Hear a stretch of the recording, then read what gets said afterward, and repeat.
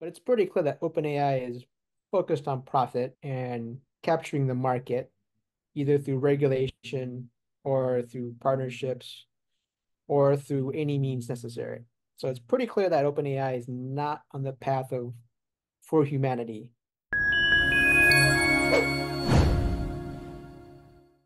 Welcome to season 2 of Practical AI, everybody. My name is Jeff and I'm with Peter Lynn.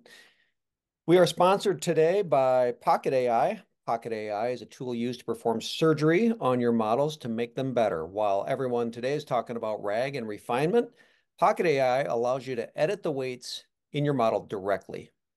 Peter, we had some news either yesterday or today about Ilya I don't even know how to pronounce his name. How do you say it? Ilya Ilya Sutskever. Sutskever. Ilya, of course, was part of the part of the coup attempt over at OpenAI. He was aligned with the people that were trying to get Sam Altman out, and they voted him out. I think he was a board member, and then that backfired because Sam came back, and then Ilya was kind of on an island politically over there. Um, it's my understanding that, and we've done an episode on Ilya, that he was kind of behind some of the alignment stuff, right? That was kind of his claim to fame. Yeah, I mean he has been a researcher for many years, for over a decade, and he famously studied with Jeff Hinton, one of the three Godfathers, and has worked at pretty much all the big places. And really, when the Transformer paper came out from Google, he and several people realized that, oh, wait a minute, like Transformers can do more. If we scale this out, it'll be interesting. And so he was one of the earlier people. There's probably a handful of people that like really thought, okay, we could scale this up and see what happens. Okay. And so, he ends up leaving OpenAI recently, disappeared. Rumors were that anywhere from he's going off to do something in alignment to his career is over.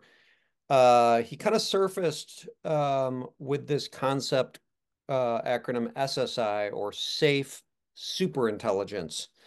So give us your kind of 2 minutes or a high level on what is safe superintelligence, what is Ilya up to, and kind of how does it relate to AGI, or artificial general intelligence? So I think no one actually knows what SSI is up to other than the people that are part of it.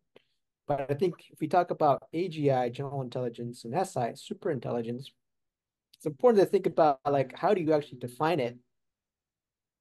Because for many years, the test for AI was the Turing test, which was basically can you fool a bunch of people into thinking that a chatbot and a human are the same?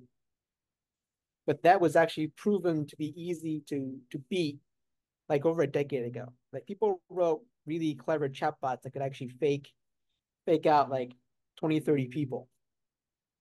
Right. So Turing test is actually not a great test for measuring whether or not you have a artificial general intelligence, which is why this term came about, because it used to be like thinking machine became like AI, but now the term is AGI, that it can do generally the things the human could do.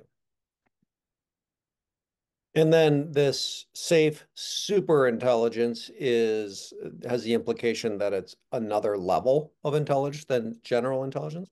Yeah, so the idea in tech is that like once something achieves a certain level, it tends to go exponentially faster, right? So if we look at technology over the last 400 years, like we went from pretty primitive technology, like, we had black powder, we had guns, we had cannons. And then from 1900s to now, we went from that to atomic bombs to processors that are 4 and 5 nanometers for the transistors, right? So like in 100 years, technology went exponentially up. So it's the same idea that once we get AGI, that's going to cause this curve of progress to jump up exponentially.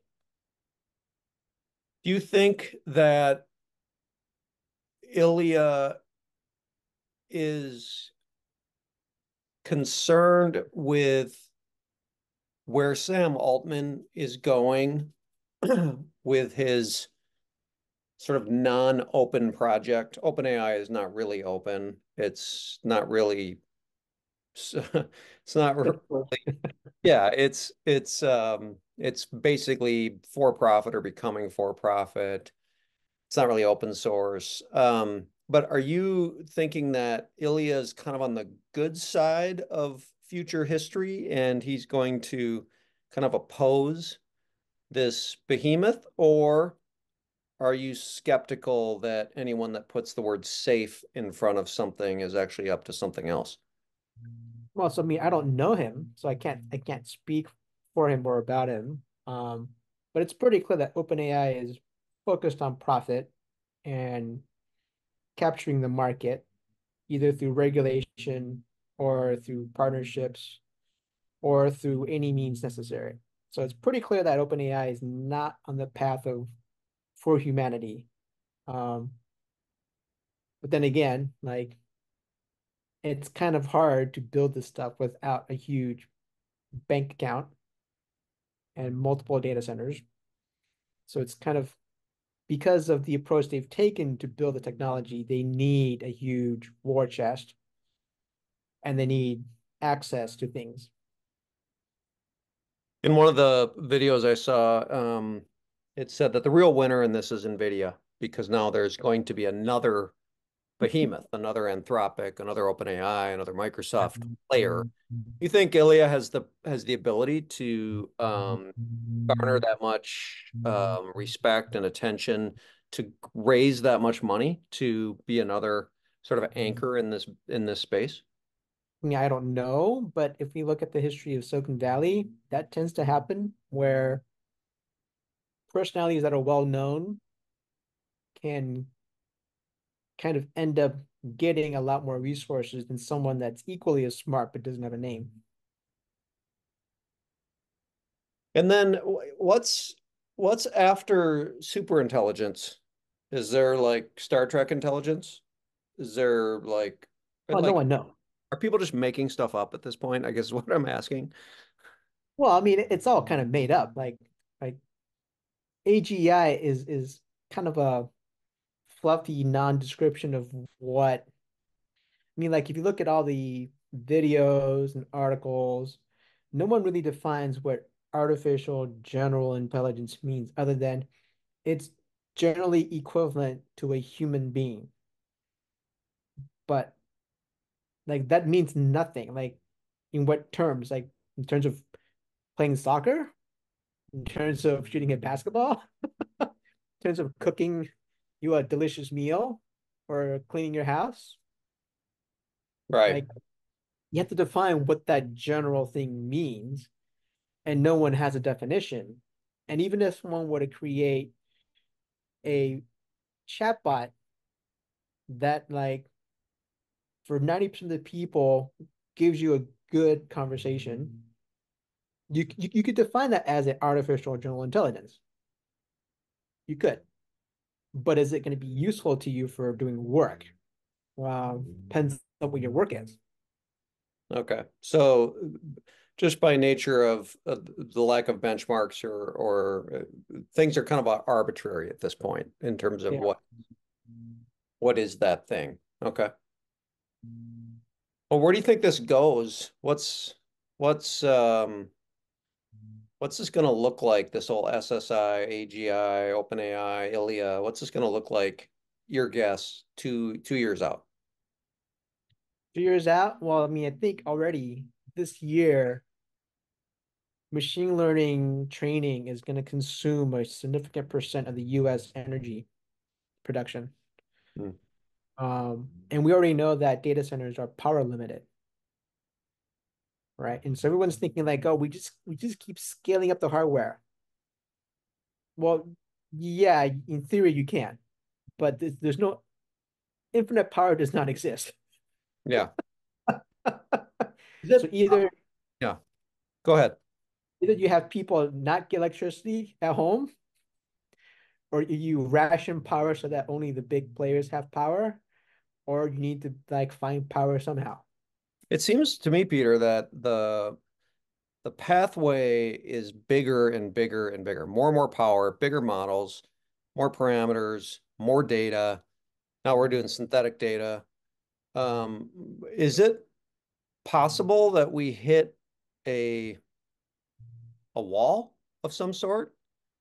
Well, we already have that's why Microsoft is building new data centers. That's why Google's building new data centers. That's why Cerebras is building a new data center. So all these AI players are building data centers and they're trying to locate it where they can get cheap energy. But Let me ask another question then. Is it possible that I know it's possible, but what are your thoughts on there also being just sort of a natural barrier that we maybe don't define? And what I'm thinking about is I heard Eric Weinstein talk about the state of physics and how by 1970 in physics, like we haven't really done anything over the last 50 years that's really new in physics. So for some reason, physics and like the academics of it and the exploration, the innovation in it, it just sort of stopped. It hasn't really progressed that much. right. What do you think that at some point we're going to hit that as well? Like, take resources out of it, but is it possible that Yeah. SSI and AGI just don't advance because we hit a wall? Well, I mean, there's already a threat of tunnel vision of everyone's got blinders on to like, well, this is the path we take. And so to really reach AGI and ASI, we need more people doing more crazy dumb experiments and trying crazy ideas because I really don't think the current transformer can get there. I mean, because like you can't literally you can't build a data center in less than 12 months. Yeah, Because I mean, you have to clear 4 football fields worth of land. You have to lay the foundation.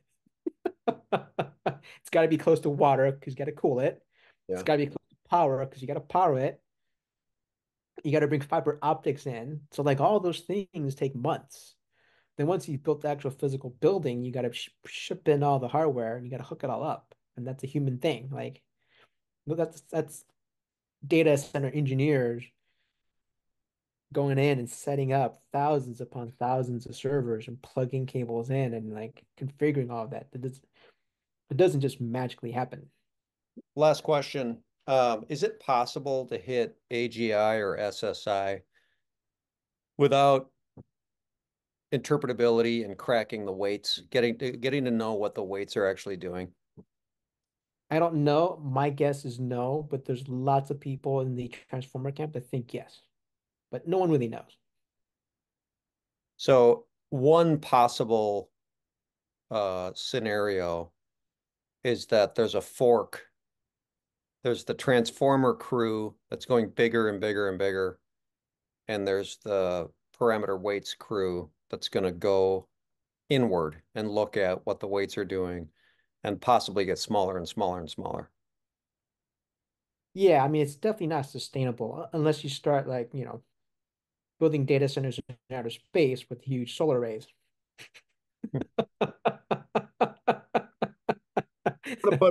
I'm gonna put my data center either in Siberia or Alaska, really close to oil, and it's gonna have open windows so that it can just be cooled off in the Siberian winter.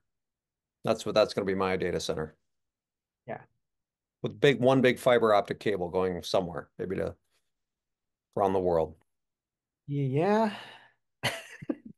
It'll take a few years. Wish me luck. Peter, thanks. Good talk. We look forward to any questions on this topic, and we're all anxious to see what Ilya is up to. You can check out his simple website, which we'll leave in the discussion box. Be sure to like, subscribe, and ask us questions, and we'll get back to you with more topics. Take care, everybody.